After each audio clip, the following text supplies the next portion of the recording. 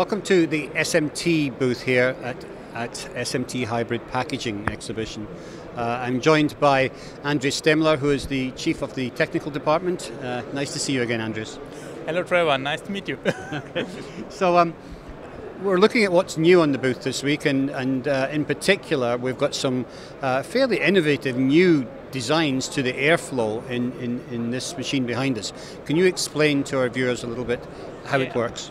Yeah, we have a new flow of the air inside of our new oven. Mm-hmm. The new oven, the Quatro Peak 3.6, has a flow that the product gets the air from the bottom and from the top, and it goes directly into the middle, the air back.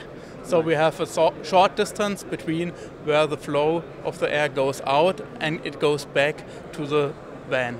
Right, okay. So to sort of conceptualize this, I mean, it's a bit like most reflow ovens, the air circulates in, say, a Y direction. Your air is circulating in on an X axis, basically. Why do you want to do that? Yeah, we have reduced the space between where the air goes out and where it goes back. So the organic material from the product, which go out into the gas, mm-hmm. go directly back to the cleaning system, mm-hmm. and so we have less space where the dirt can go inside into the oven, mm-hmm. and this is good for the maintenance team, and so we have a smaller place which must be cleaned. So one of the benefits of having the change is you have a 20% improvement in stability. Can you tell me a little bit how you achieve that? Yeah, we have more than 20% of a bigger heat exchange now. Mm-hmm. So the customer can reduce the fan level, for example, from fan level 4 to fan level 3. Mm-hmm. And so the motors of the fans don't need so much energy. So the customer reduces the energy, mm-hmm. and we have the same heat exchange for the products. Right, so reducing energy, obviously saving cost, and a 20% increase in stability, basically. Exactly. So the customer has a stable process, saves cost, and has a clean oven with the new technology from SMT. Right. It's certainly really very interesting. I mean, when you mentioned about the cleaning, you're saying that you've got a couple of, you can see here, there are seals at either side of the main channel.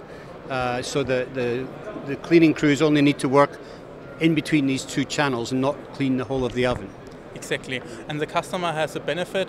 There is just one sealing for the whole oven. Okay. So for the cleaning parts in front of the oven is one sealing, mm-hmm. and that's good for the maintenance. Right. One sealing. Yeah, makes it easier. Okay, one of the other things you've introduced this week is, of course, a new software interface for the system. Can you perhaps talk us through some of the features and highlights of that? Yeah, we have a new software. The customer has a new design, mm-hmm. a big multi-touch display. The customer can change the profiles, has a good orientation with mm-hmm. this. The customer can connect with this new software directly with our service team. Mm-hmm. So our service can give shortly and direct feedback to the customer when there's a problem. So they can do remote feedback from the system? Exactly. The customer can do remote with our service team, or can make a remote connection, for example, to a process engineer, mm-hmm. which is at another plant. I see. Okay, excellent. So it seems it's very simple GUI interface. It's all icon driven along the bottom and fairly straightforward and easy to follow. So quite a few new changes to your system here this week. I want to congratulate you, Andreas, and thank you for joining us. Thank you, Trevor. The customer can come this week, mm-hmm.